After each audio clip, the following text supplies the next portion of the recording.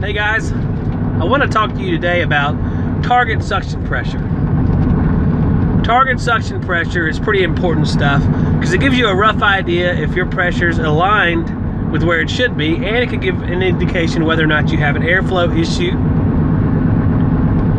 And you can more readily identify that by putting that in conjunction with superheat and airflow readings, temperature splits, to troubleshoot the system. Target suction pressure is broken up into two different categories, and I have to thank Imperial for enlightening me and making me want to learn more about this sort of thing. Having the ion manifold for a while was interesting to see the different targets it gives you. So of course, whenever I see someone giving me targets or an instrument giving me knowledge, I want to figure out how it did it. And it's not that complicated, and it's pretty easy to figure out. Target suction pressure we're going to break up into two different groups: a regular evaporator and high efficiency or oversized evaporator. Now we've all seen the oversized evaporator. You go buy a 3-ton unit, and to get a SEER rating, no matter what it is, they'll give you like a 4-ton coil or 4-ton air handler, maybe a 3.5-ton air handler depending on what SEER you're going for. So that would be classified as an oversized or high efficiency evaporator. And the only difference between that and a standard evaporator is going to be the delta T between your return dry bulb temperature, that's just your regular return temperature measured with a regular thermometer, and your saturation temperature, which will translate into your coil pressure. And here's what I mean. When you go onto your gauges, you'll see the pressure for R22, let's say it's around 58 psi, and then you'll see your temperature, which will be around 32 degrees. All this means is to get your target suction pressure, you take your return temperature, let's say it's 70 degrees, dry bulb at the return going into the unit. For a standard evaporator coil, the delta T is going to be 35. So you take your 70 and subtract 35, and you have 35. Now that remaining 35 is the saturation corresponding to the pressure, which will be your target.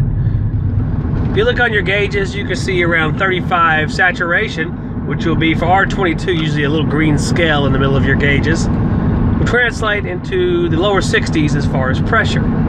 So you can get your exact measurement off the gauge, and that'll be your target suction pressure. And I kind of like the idea of having about a 10 degree or 10% region of error. Just like you have a +5 superheat, +3 subcooling, margin of error. Let's say we have 10%.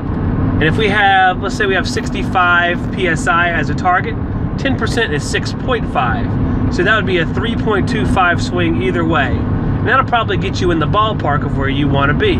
If it gets beyond there, you might suspect there's some sort of issue, maybe low charge, and you would verify that with the superheat or subcooling reading. If it gets too high, maybe you can say it's excess airflow or overcharge, and you verify that with a superheat reading.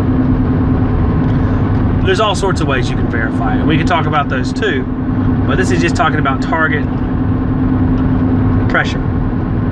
So let's try an oversized evaporator. If we have an oversized evaporator, our delta T is going to drop to 30. It's going to run a higher back pressure, which is going to give the compressor a lower compression ratio, meaning that the multiplier between the suction pressure and discharge pressure is lower. So instead of being, let's say, 3 times as high between the suction to discharge, which means, let's say the suction was 60, that means the discharge should be 180. So it's a 3-to-1 compression ratio. Instead, it might be a little bit higher. It'd be like 180 and 70 or 180 and 65. And that lower compression ratio allows the compressor to work easier, allowing it to be more efficient, giving you a higher suction pressure with that larger coil. There's some advantages to that. We can talk about that in different videos as well. But for this video, I want to talk about just getting that pressure. So we take that same 70 degrees, instead of subtracting 35, we subtract 30 to get our high efficiency evaporator. And I'm sure these are nominal. There's probably some variations depending on what size of an oversized evaporator, because there's different ones. Sometimes they give you 3.5s for a 3-ton matchup. Sometimes they give you 4s there's matchups that go nuts. You know, you look in the AHRI matchups at the end of your condenser installer's guide, and you'll see that you can match that with a whole ton of different coils and stuff.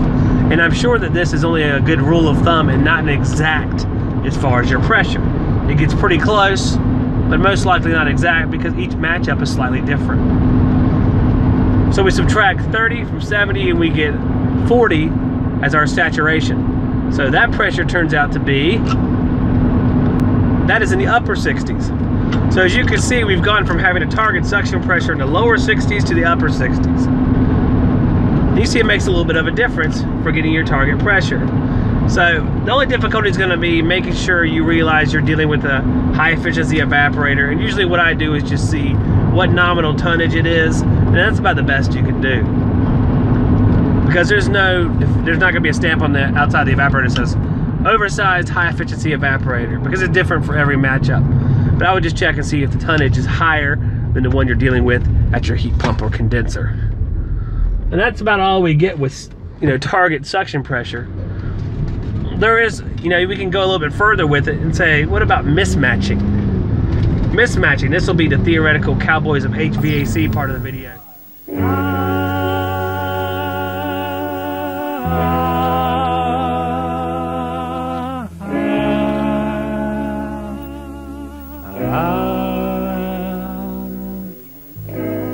Mismatching, we're going to take our 13-SEER dry charge unit and we're going to hook it up to an old 10-SEER evaporator or air handler.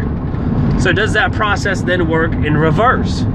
If we have a delta T of 35 for a standard evaporator and 30 for a high efficiency evaporator, will it then go to, let's say, 40 if we mismatch with a smaller evaporator?